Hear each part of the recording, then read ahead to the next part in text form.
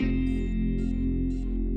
certainly committed to doing more in the way of training. What that's looking like is something that the Defense Minister is leaning into right now. We're looking at a number of options. We're looking at how we can best be helpful.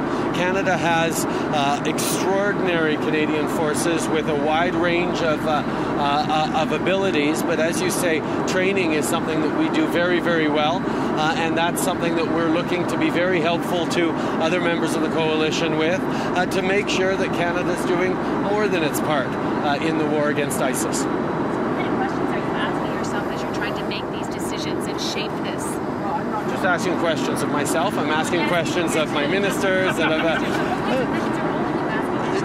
the bottom line is, how can Canada best be a strong and positive contributor to the continued and continuing mission against ISIL? There's no question that this is not going to be a short engagement.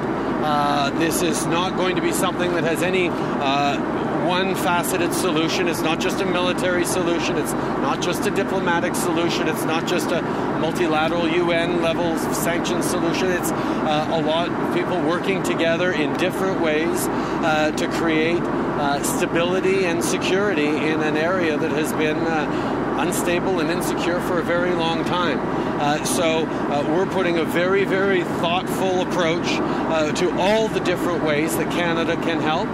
But the one thing I have insisted on in my conversations, and will continue to insist on with our allies and friends, is Canada will continue to play a meaningful role in making a positive difference. Obviously, we committed throughout the campaign, and I've committed repeatedly to my allies that we were going to do more on the training front, and that means obviously more than just 69 trainers.